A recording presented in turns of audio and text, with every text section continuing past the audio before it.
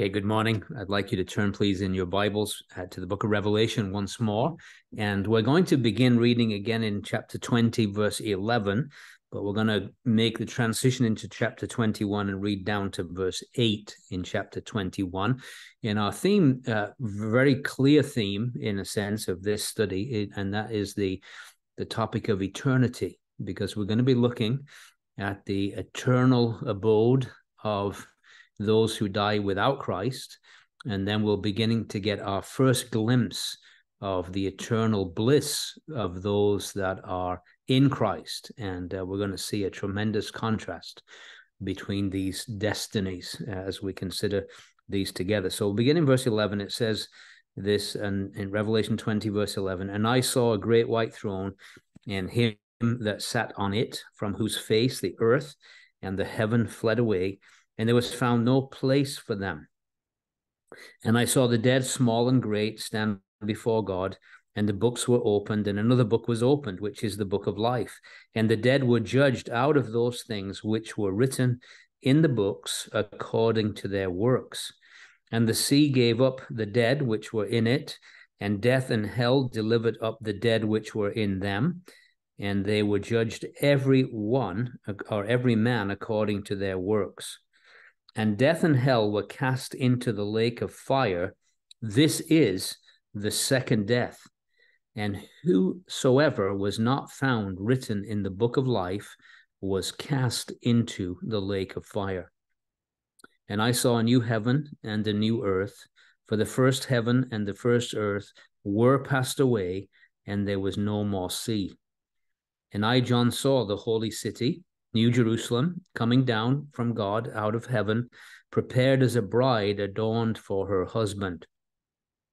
And I heard a great voice out of heaven saying, Behold, the tabernacle of God is with men, and he will dwell with them, and they shall be his people, and God himself shall be with them and be their God. And God shall wipe away all tears from their eyes, and there shall be no more death, neither sorrow, nor crying, neither shall there be any more pain, for the former things are passed away. And he that sat upon the throne said, Behold, I make all things new. And he said unto me, Write, for these words are true and faithful. And he said unto me, It is done. I am Alpha and Omega, the beginning and the end. I will give unto him that is athirst of the fountain of the water of life freely.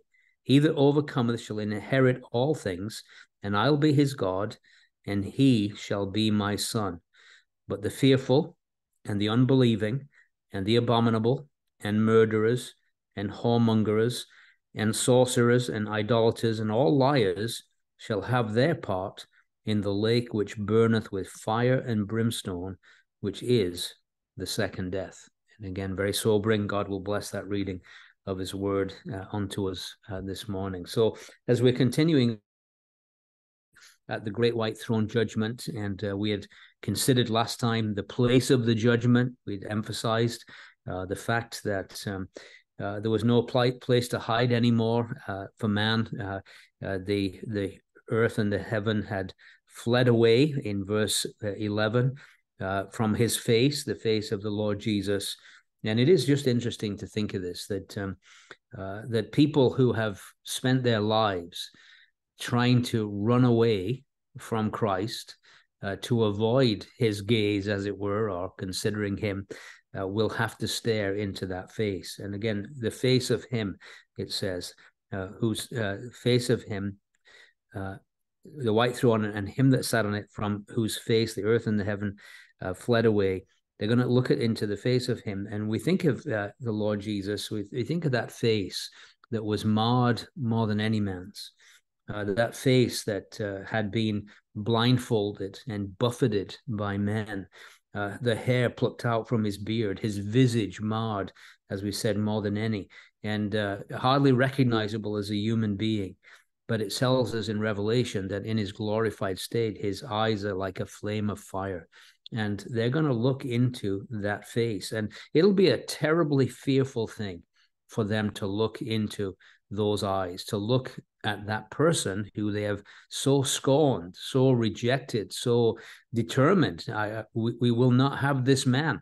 And yet they will have to look at that one, that person. Now, here's the other interesting thing, is that when we look at our destiny, there's a reference to the face as well. And I want you just to look at Revelation 22 and notice it says, verse 3, and there shall be no more curse, but the throne of God and of the Lamb shall be in it, and his servants shall serve him, and they shall see his face, and his name shall be in their foreheads. And so what a contrast. Here are people that the last thing they want to do is see his face, and they're going to be looking at him. And yet for us, we long to see his face. We often sing face to face with Christ, my Savior, face to face. What will it be when with rapture I behold him, Jesus Christ, who died for me? And so it tells us we're assured we will see his face, but we're not going to have the same reaction. They're going to see his face. They're going to be cowering in terror at looking into his eyes. We are just going to be lost in love and wonder and adoration when we see his face. And so, again, just what a contrast, the face of him. And of course, we've said that the verse tells us that the heaven and earth fled away, the end of the old order. And since the days of Cain, the world has been a place where man has sought to find meaning and purpose apart from God. And everything that they sought to find meaning is gone. It's disappeared, and it's just them and him. That's the scenario. So now we move on to the question of the people who were judged. And we see this in verse 12. He says, I saw the dead, small and great, stand before God. So again, their bodies clearly are resurrected, and they clearly have a resurrection body. They're able to stand. They're going to be standing before him, looking at him. And so again, we were reminded from John chapter 5 about these two resurrections, and it's good just to reaffirm this truth. John 5 is a very critical chapter in understanding these things. Verse 28, marvel not at this. John 5:28, for the hour is coming in the which all that are in the graves shall hear his voice, and shall come forth at his command, at the shout of his command. The graves will empty, and they that have done good unto the resurrection of life. Okay, we looked at that last time. This is the first resurrection. That's the saved of all the ages will be part of the first resurrection. And they that have done evil unto the resurrection of damnation, or the resurrection of judgment. So they're going to be raised for the dead for one purpose, and that is for judgment. That's their purpose of resurrection, for judgment, and of course their subsequent sentencing. So we say this, that there are two separate resurrections, both summoned by the voice of the Son of God. As we said, just as Lazarus was called out of the grave by his voice, so all humanity will be called and respond to his command. And so the resurrection of life, or what we know as the first resurrection, was those that have done good. So we need to try and identify, based on that verse in John 5, what is the good that they did to have been part of this first resurrection. And so that's an important thing. What is the good that they did, as opposed to the evil that will condemn men to a lost eternity. So what's the good they have done? That means they will not appear before the resurrection of judgment. And so again, we want to go back to John 5 to see if we can get a clue of what was the good that was done that guarantees that they will not appear before this resurrection of judgment.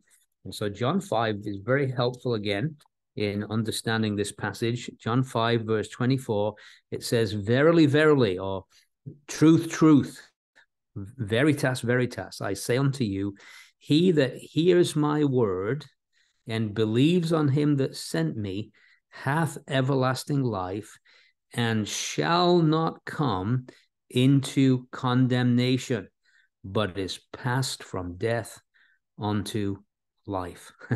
So what is the good that they did? Well, they believe God. That's the good, right? Without faith, it is impossible to please God. He that comes to God must believe that he is, and he is a rewarder of those that diligently seek him. So what did they do? Well, they believed. They believed the testimony that the Father sent the Son to be the Savior of the world. They believed that, and that was the good that they did. And as a result of that, they will not come into condemnation, but they have passed from death to life. Look at John 6, verse 29. Jesus answered and said to them, "This is the work of God, that you believe on him whom he hath sent." You know, the best good we ever did and will ever do is put our trust in the Lord Jesus Christ as our personal Savior. Nothing's better than that. Is the greatest thing that we ever did. And as a result of that, in a sense, the judgment that should have been ours was borne by him. I just was captivated last Lord's Day morning. Hymn was given out that has been in my mind ever since. It was given out the breaking of bread. And it goes like this: "Give me a sight, O Savior, of thy wondrous love to me, the love that brought thee down to earth to die on Calvary. Oh, help me understand it. Help me to take it in, what it meant for thee, the Holy One, to bear away my sin." And then another verse that really, this is the one that just can't get it out of my head. "A wonder of all wonders, that through thy death for me, my open sins, my secret sins, might all forgiven be. Oh, help me understand it. Help me to take it in, what it meant for thee, the Holy One, to bear away my sin." And I've been living on the good of that hymn all week long since last Lord's Day. Just amazed at the wonder of it, that he would be willing to bear my judgment, the judgment that should have been mine, to stand in my place, in my stead, to take the judgment that should have been mine. And so we do not have to worry about the great white throne judgment.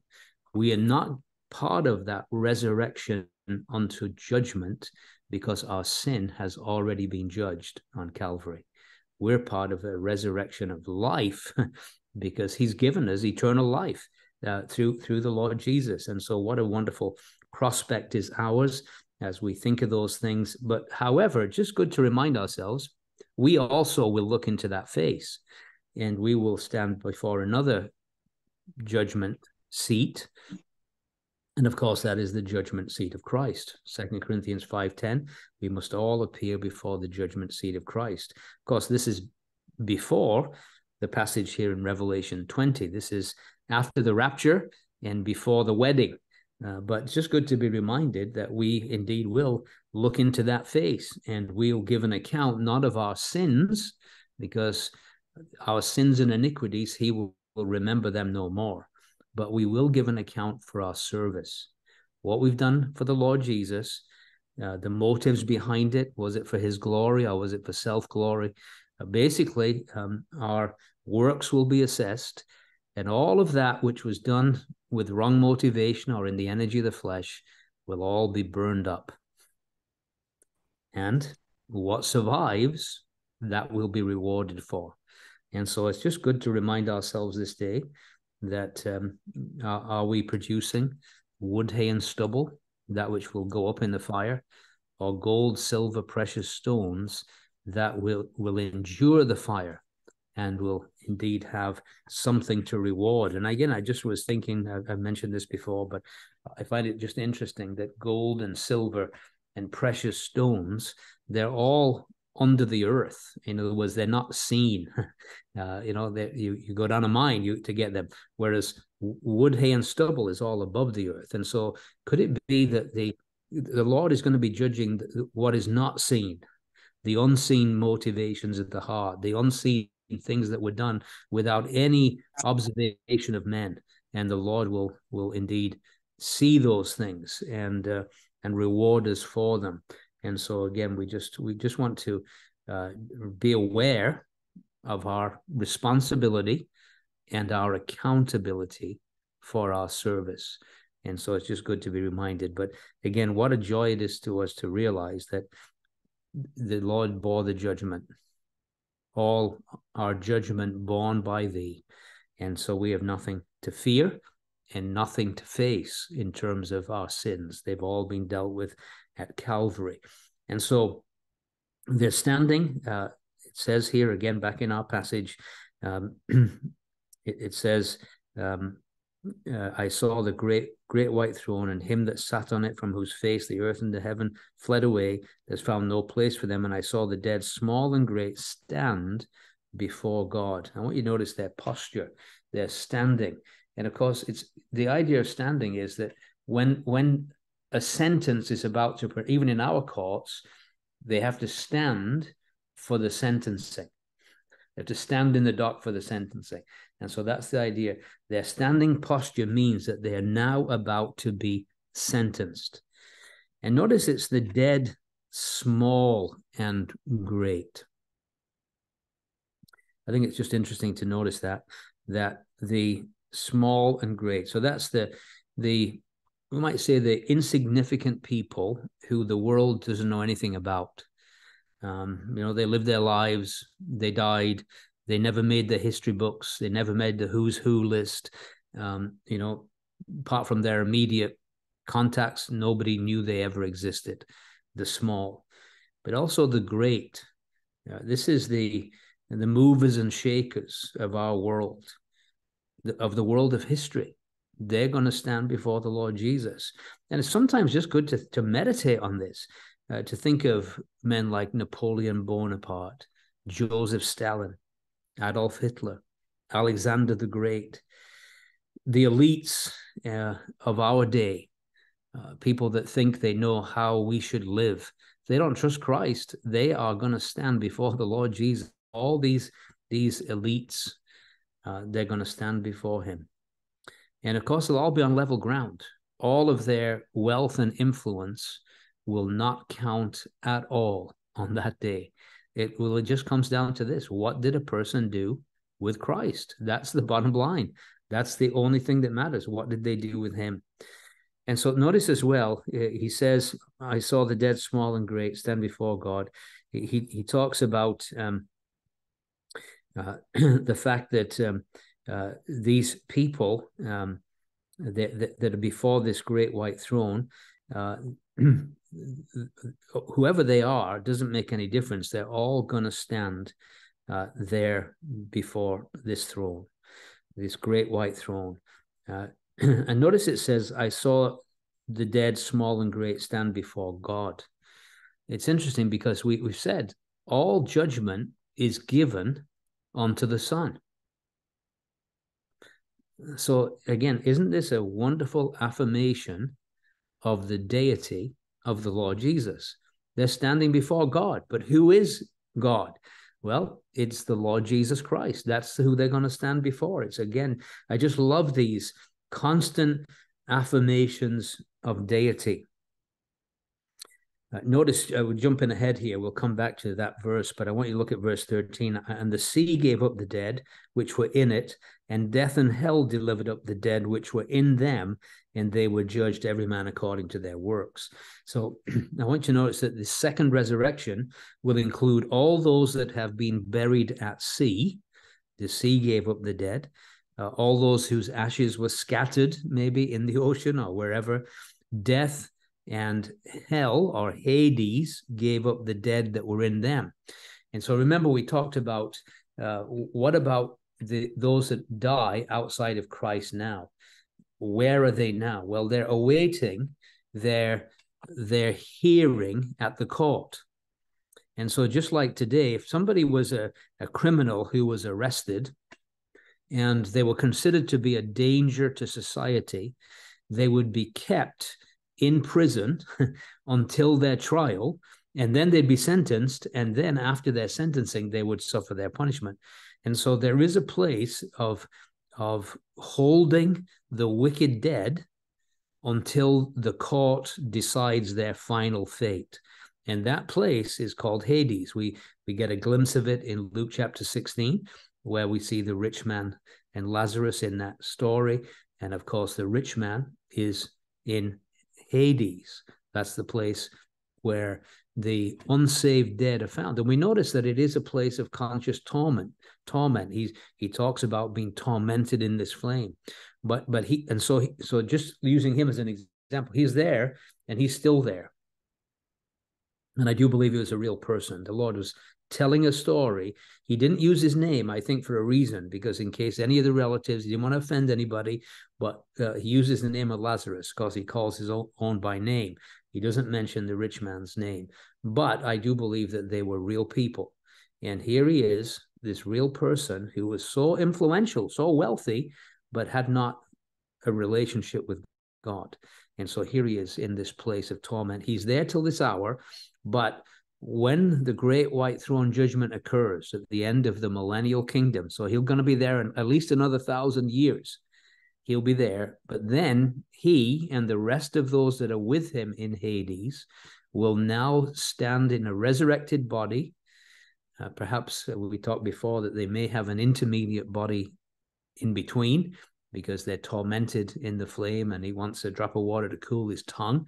All seems like there's some kind of a body there. There's an intermediate body, but then they'll be given the resurrected body. And in that body, they will stand before the great white throne. And then at the end of the judgment, they'll be cast into the lake of fire. So that's why we emphasize death and hell, or Hades, delivered up the dead which were in them. And then it talks about their judgment. So I want to just talk about the judgment here. Now, again, it's not that there's any question.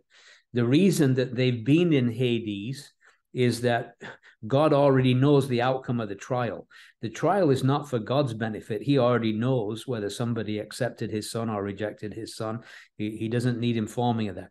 The trial is for their benefit, to show their absolute guilt and God's absolute righteousness in sentencing them. That's the point of it. And so he talks about books that will be opened. And so he mentions two particular books. We'll see this in verse 12. I saw the dead, small and great, stand before God, and the books were opened, and another book was opened, which is the book of life. And the dead were judged out of those things which are written in the books according to their works. So we got the books and the book. The books were opened and the book of life. So what are these two things? Well, I want to suggest to you that the books are the records of earth. This is the personal record of each individual sinner from birth until their death. Okay, and the Lord it keeps perfect records, right? His archives are perfectly kept, right? So I often like to think of this of, if I wasn't saved, just imagine yourself having your life story played back to you. It'd be pretty intimidating, wouldn't it? I mean, if we could do that even now on this screen, and my life story was put before you, I would be looking if I could find an erase button, because I wouldn't want you to see. And it would not just be what I did, but what I thought about doing.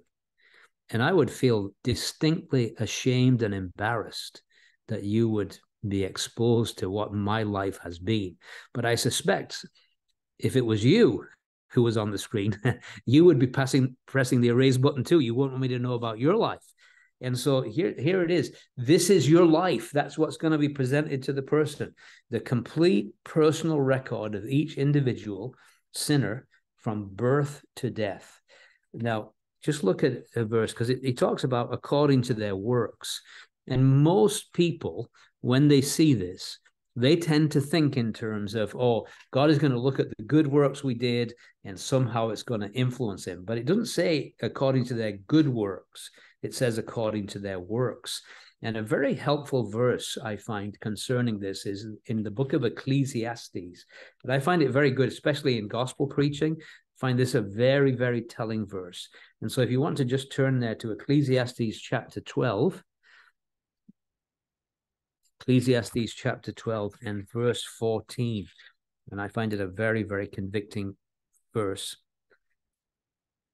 For God shall bring every work into judgment with every secret thing, whether it be good or whether it be evil. Now, isn't that a very comprehensive verse? God shall bring every work into judgment with every secret thing, whether it be good or whether it be evil. And so this presentation of this is your life will be, in the words of Oliver Cromwell when he was having his portrait painted, it will be warts and all. Warts and all. Every detail will be there. It will be the cumulative action of a lifetime. It'll be like watching your life played back before you in stunned embarrassment. Not just what you did, and you won't be, the person watching this, seeing this presented, will not be able to deny anything or even put a positive spin on it. It'll be presented in such plain, clear terms that this person's life, including what they thought about, and of course the Lord says that it's not just what you did, but what you thought about doing. If a man looks at a woman to lust after her, the Lord Jesus says, he's committed adultery with her in his heart. So it's not just what you did, but it's all the things you imagined doing. Because God knows, doesn't he? The thoughts and imaginations of men's hearts are only evil continually, but God is going to present that to man. It'll be brought before them. And so the result of this evidence presented will be this: every mouth will be stopped, and all the world will be guilty before God. And they will know it. And there'll be no objections. There'll be no, but Your Honor, no objections, because the evidence will be so clear and incontrovertible. They won't be able to say a thing. And then it's interesting because it says another book was opened, which is the book of life. If the other books were the records of earth, we believe that the book of life is the register of heaven. Now remember, all the true believers had their part in the first resurrection, and they're not here present at the great white throne judgment. So why would it be necessary to have the book of life there in the first place? Because there may be a number of people there who thought that they were Christians, but they weren't. They were religious. They did acts for God. Do you remember the words of the Lord Jesus in Matthew 7, where it was said, well, didn't we do this in your name? And, we cast out demons in your name. We did many wonderful works in your name. And the Lord will say to them, depart from me, I never knew you. And so the reason the book of life is there is there might be some that will say, but surely my name's in the book of life. And so, okay, the Lord will say, all right, let's just take a check. And so he'll look down and he'll look at the register and no, sorry, there's nobody by your name here. And so it'll be to show them that their name's not in that book, even though they were deluded into thinking, they may have been on some kind of church register, but they're not on the registry of heaven. And so again, we have to ask ourselves, well, what is this book of life and what is it all about? How do I get my name there? How do I know my name is there? That's really important. And so let's just, again, get help from Scripture as we compare Scripture with Scripture. I want you to look at Revelation 13, verse 8. We've already looked at it before, but it says, all that dwell on the earth shall worship him. It's not the Lord Jesus, but it's the Antichrist, whose names are not written in the book of life of the Lamb slain from the foundation of the world. Now, all I want you to just notice at this point is this book of life is not just a book of life, but it's a book of life of the Lamb slain from the foundation of the world. So it's connected. This book has some direct connection with the lamb slain. I want you to look again at Revelation 21, Revelation 21 and verse 27. It says, and there shall in no wise enter into it anything that defileth, neither whatsoever worketh abomination or maketh a lie, but they which are written in the Lamb's book of life. So what we could say is this, that this Lamb's book of life, or the book of life of the Lamb slain before the foundation of the world, is a record of the names of all those who have at some point during their lifetime received eternal life through Christ by recognizing him as God's Lamb. So it's all connected with God's Lamb, what they did with the Lamb of God. And so we look through the scriptures and we see this emphasis, don't we, on the Lamb. So you think of the story of Cain and Abel, two men raised in the same house by the same parents under the same circumstances. No environmental difference whatsoever. And they come at a prescribed time and they bring an offering before God. And we know the story. Cain brings the fruit of a cursed earth to God. No matter how nice it looked, it was still ultimately the fruit of the cursed earth. But here comes Abel, and he brings a lamb. And it's a lovely picture. And I just love this illustration. It's kind of, it's recognizing, look, I deserve death, right? The wages of sin is death. I know that I deserve death. But I also know that God has provided an innocent substitute to take my judgment. And so they put their hands on the head of the lamb. And they're basically giving a story here. I'm transferring my guilt to this innocent animal, and this innocent animal is going to, as it were, die in my place, in my stead.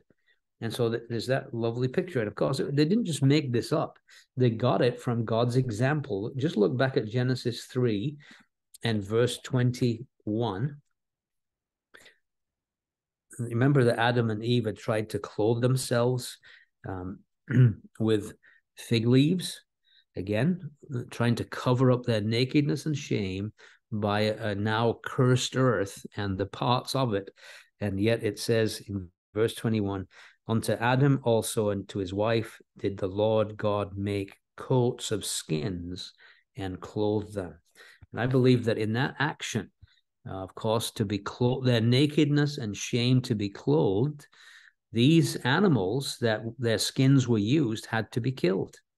In a sense, the first physical death, there's already a spiritual death taken place with Adam and Eve, but now the first physical death they probably ever witnessed was an animal slain so that they could be covered up from their nakedness and shame.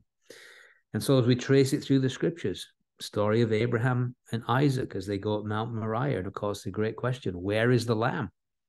We've got the wood, we got the fire, but where's the lamb? And God will provide himself a lamb. But what a big hint in the scriptures that God is actually going to provide himself a lamb, because the Lord Jesus is going to be that lamb, right? So, and then of course the Passover lamb.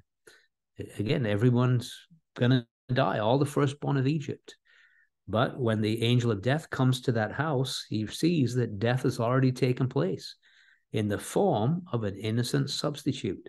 When I see the blood, I will pass over you. And then as we get to our New Testament, we think of the lovely testimony of John the Baptizer. As he saw the Lord Jesus, he says, behold the Lamb of God who taketh away the sin of the world. And so I want just to get this lovely picture. And of course, it's all over the Bible, isn't it? Some people have tried to purge the Bible of all its bloody passages. They don't like this idea of a God that demands blood, but without the shedding of blood, there is no remission of sins. And so all of this is Old Testament saints looking forward to God's lamb, putting their hands on individual lambs, saying, I deserve death, but this substitute's good. But they're looking forward. They realize that a lamb's not really going to cut it. It needs to be the Lamb of God. So they're looking forward in anticipation. We, by faith, at a certain point in our lives, we realized, I deserve death. And I realized the Lord Jesus was my substitute. And by faith, as it were, I put my hands and say, Lord, I transfer my guilt to you and trust that you paid the penalty that I rightly deserved. I can't help tell this story without thinking of my oldest boy, James, at 4 years of age. We were in the Philippines. We were doing family devotions.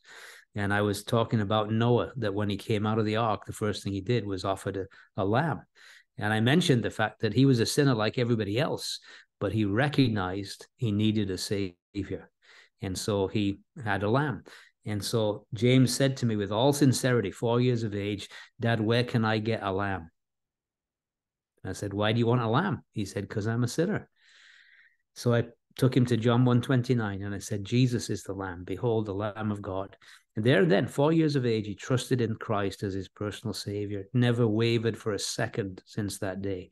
And so isn't it amazing? This is this is how a person gets their name in the Lamb's book of life. It's by trusting in the Lamb of God who takes away the sin of the world. And so as this person is standing before the great white throne, and he's saying, but surely my name must be in there. And so a search is made. No, there was no point in your life. There's lots of religious activity. You went to Sunday school. Yeah, you were on the roll of the Sunday school. You went to church. But there was never a moment where you saw yourself as one deserving judgment and you trusted in God's Lamb as your substitute. So your name is not here. And so what an awful, awful reality will come to that person. And that's why I feel like for somebody who's had so much light, but never trusted in the Lamb of God, this judgment day is going to be absolutely a shock to them because they're not expecting to be there. And so they'll say, but can't you just check? I'm pretty sure my name's in that book. And to hear the awful words, no, there's other people with that surname, but not you. You're not here. It's good to be sure this morning as we are listening, and then perhaps those that will listen later, are you sure that your name is in that book? Has there been a moment where you personally have exercised faith in the Lord Jesus as the Lamb that died in your place, that took the judgment that was rightly yours, that bore in his own body on that tree your sin on Calvary, and there was a point that you trusted in him? Well, we come now to the penalty of the judgment. And I want you to notice it says in verse 14, and death and hell were cast into the lake of fire. This is the second death. Because it's been said often that if you have two births, you only have one death. You don't have the second death. If you're born again, born physically, born spiritually by trusting in the uplifted Savior who died on that center cross, if you do that, then you will be born twice. You'll only die once. Some of us may not die at all. We may be raptured. That will be a wonderful thing. But at the very maximum, you'll die once. But if you're not born twice, you will die twice, physically, and then you will experience the second death. And so it says they're cast into the lake of fire. And of course, we've already pointed this out, but Matthew 25:41 tells us that this was originally designed, not with man intended to be the resident there, but for the devil and his angels. But because somebody has believed the devil and his lies, rather than believing the God of the Bible and the truth, they ultimately will share their fate with the deceiver. And so they will find themselves in the lake of fire. The devil and the damned have punishment without pity, misery without mercy, sorrow without succor, no comfort for them, crying without comfort, mischief without measure, torments without end, and past imagination. This is the final destiny of the wicked. And it's so sad because God has designated two specific places where sin is dealt with, sin is punished. One is a place called Calvary, and the other is a place called hell. And if people refuse Calvary, then they are faced with the only alternative. If you won't allow Jesus to pay the penalty of your sin, then you must pay it. And sin against an eternal God merits eternal punishment. And so indifference to Calvary is the most costly mistake a person could ever make. And I think of the words of lamentation. I realize it's speaking of Jerusalem, but I can't help but read these words without thinking of the Lord Jesus. And it's in connection with indifference to Calvary. Is it nothing to you, all ye that pass by? Behold and see, is there any sorrow like unto my sorrow, which is done unto me, wherewith the Lord hath afflicted me in the day of his fierce anger? From above hath he sent fire into my bones, and it prevaileth against them. We think of the sinner's substitute in those 3 hours of darkness, and it's almost as if the Lord is saying, is it nothing to you? Does it not mean anything to you that I'm going through all of this for you, and you are not interested? You don't care? You want to pursue your own goals? Is it nothing to you, all you that pass by? And of course, on this coming day of judgment, they'll realize actually it was everything to them, and they turned their back on it. What a tragedy it really is. Apathy to Calvary will mean punishment in the lake of fire. And so as we move into chapter 21, after that sobering description, and again, whoever, verse 15, was not found written in the book of life was cast into the lake of fire. So the books of earth, the records of earth condemn them, their works, and the fact that their name is not in the book of life, it doubly condemns them. And so therefore they're cast into the lake of fire. And so then, having that judgment finished, now we move into the eternal state. And our next studies, we're really going to be considering the eternal state. What is the eternal state like? What will be the eternal abode of the saved be? What's our future look like? We've seen the future of those that are not saved, and it's a bleak future. And so he begins a description that I saw a new heaven and a new earth. So the idea is this, that the old order has passed away. We saw verse 11, it says, I saw a great white throne and him that sat on it, from whose face the earth and the heaven fled away. That's the end of the old order. The old earth, the old creation, the heaven and earth fled away, it tells us. So the old order is passing away. By the way, just an interesting note, that the Lord Jesus is not only the creator, but he's also the dissolver of creation, right? Because from him, heaven and earth fled away. So he's the original creator. All things were made by him. Without him was nothing made that was made. So he's the creator.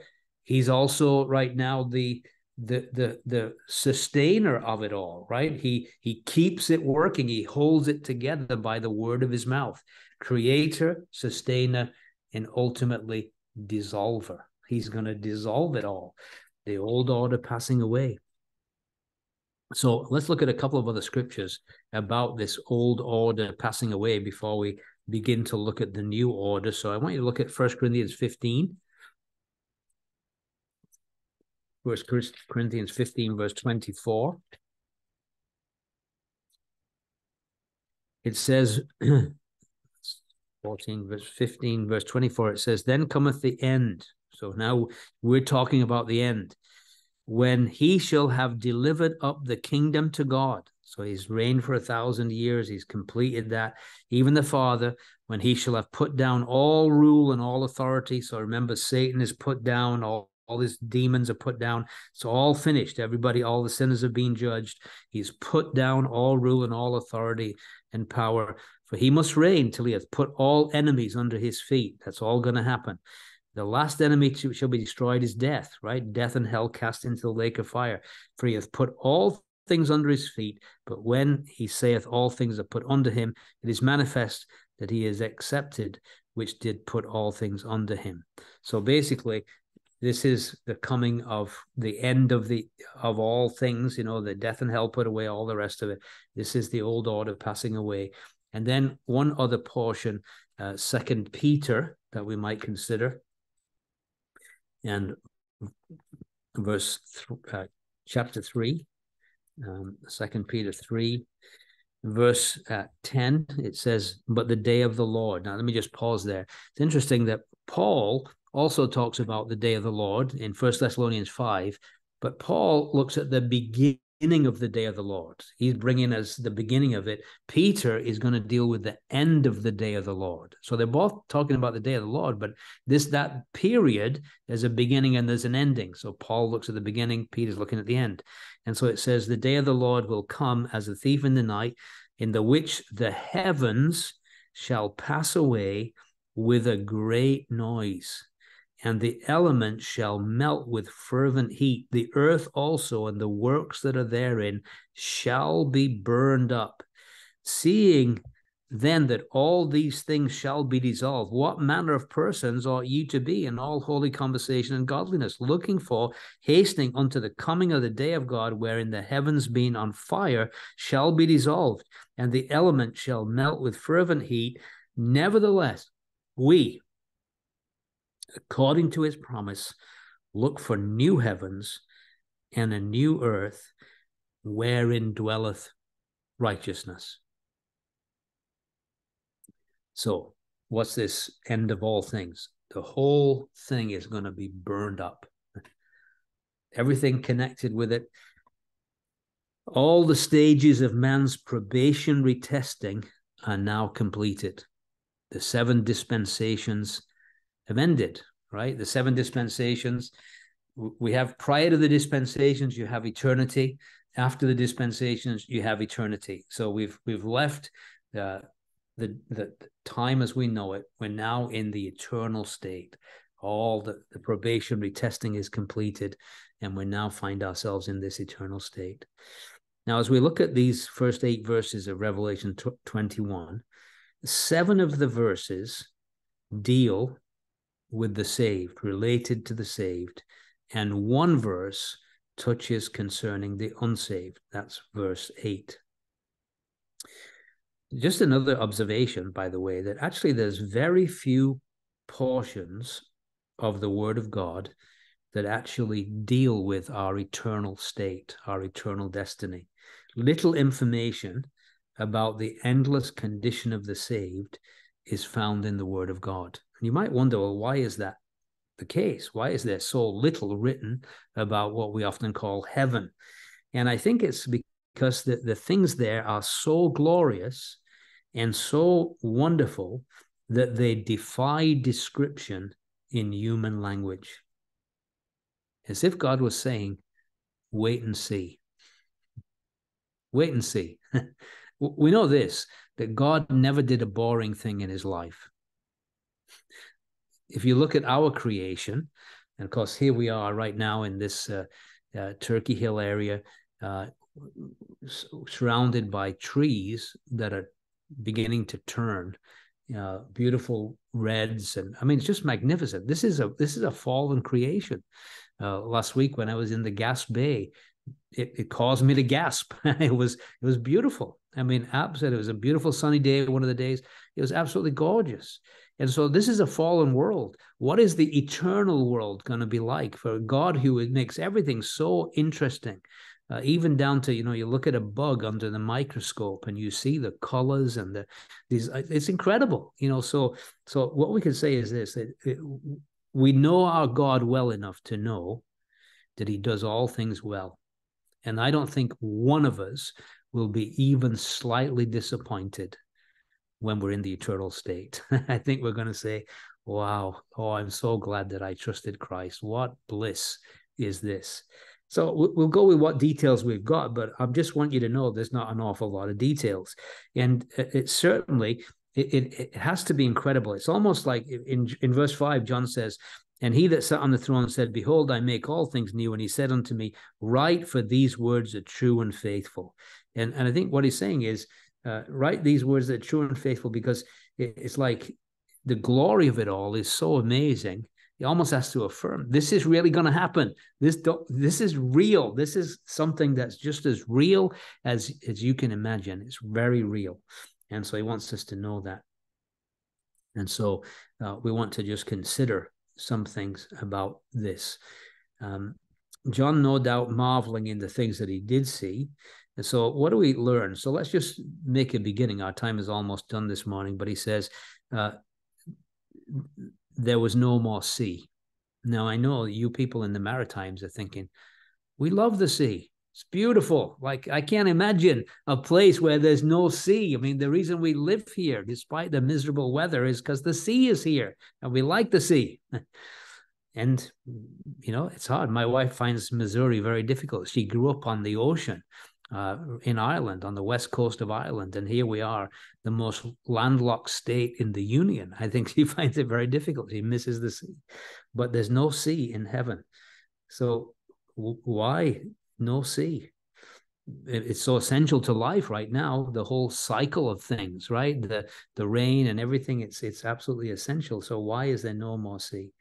Well, let me just say this, because 75% of the Earth's surface is covered by sea, but it's a witness to a collapsed canopy, right? Where did that sea come from? Well, it goes back to the flood. Remember that there was this firmament in the heavens, and that firmament is an evidence of divine judgment. I want to just say a couple of things because our time is running out. But when we think of sea, it always indicates separation. And what I mean by that, look at Acts 21. We'll just look at it briefly. Acts of the Apostles, chapter 21. And it gives us a little hint of what one of the wonderful truths about eternity. Verse 5, it says, when he had accomplished those days, we departed and went our way, and they all brought us on our way, wives and children, till we were out of the city, and we kneeled down on the shore and prayed. And when he had taken our leave from one another, we took ship, and there returned home again. And when he had finished our course from Tyre to Ptolemais, saluted the brethren, and abode with them one day. The next day we were Paul's company, departed and came to Caesarea, entered into the house of so on and so forth. But I just want you to notice that it's a time of saying goodbye, isn't it? They knelt down on the shore and prayed. Paul was leaving. He was moving elsewhere.